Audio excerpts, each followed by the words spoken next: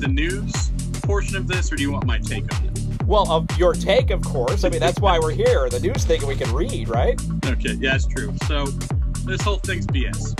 If you want my take. It's a slap in the face to anyone who has worked their entire career for something in this sport. She has been in the NASCAR National Series since 2004. She has over 240 starts between Xfinity and Truck Series. Last fall at Talladega in the Truck Series, this very track, Carrie, right, she led 16 laps. Wow. And you're going to sit here and say she's not qualified to run a Cup Series race at Talladega, the easiest of tracks to drive. Not right. Mentally, obviously, you've got to work your way with the draft and whatnot. But you just hold the gas down and turn left. You literally, that's all you do.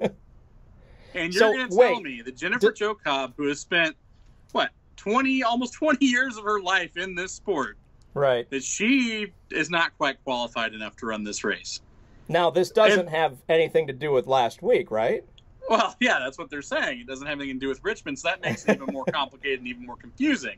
Right. So if you're going to throw out Richmond and that's not the reason for this, I'm calling BS, man. This is ridiculous. We've seen some really stupid calls on people they've allowed to run Cup Series races over the years, including Derek Cope in the Daytona 500, by the way, this year. The guy has been out of a car for 3 years. Right. He hasn't finished lead lap in a Cup race since 1998. And yet we're going to put him in the most prestigious race of the season. Yeah. And he almost crashed it 3 times in 3 laps. Like, come on. Yeah. This is ridiculous, but we're not going to let her run one race. Now, you talked to the race team, right? I talked to the race team. They, like I said, they said that she, told them that she was approved, which she had been approved in previous years to run Cup races, but apparently had not renewed her license to do so for this year. So NASCAR's not allowing her to run the race. But wow, I mean, this is, especially in a time and day when we're trying to be more diverse. We're trying to get all sorts of different kinds of walks of life in the Cup Series, whether it be racial, gender, whatever. You've got a female driver who has committed her entire life to this one moment. I know she's had Cup Series opportunities in the past. It never materialized. She had her license ready to roll. Nothing ever came of it. But this is the thing she's been working for her entire damn life. She's been toiling away in the Truck Series in her own equipment, just trying to make it. Yeah. And you're not going to let her run the damn race. NASCAR. Come on. Carrie. Come on. Quinn Houff. And I like Quinn. I do. Right. But what the hell are we giving him a license before we give Jennifer Jo Cobb a license? Wow.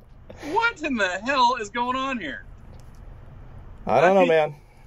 I don't know what else. I'm at a loss here, Carrie. I don't know what else she can do. She's run 240 races. What do you want her to do? Well, she didn't run 250. License expired, I guess, so. Quinn Houff going into Cup had 6 Xfinity Series starts. I know. With no lead lap finishes. What the hell is happening here? Well, I guess we'll find out when she... They want to be more stringent or whatever. Okay, why are we choosing all of a sudden this one time? Wow, Toby is really fired up. If it's not Richmond related, what the hell are we doing? And I want to know. I want an honest answer. I want transparency. I want to see what it is that made it where she's not allowed, but Derek Cope was able to run the Daytona 500. Well, you don't run NASCAR, apparently. Same damn car. Yep.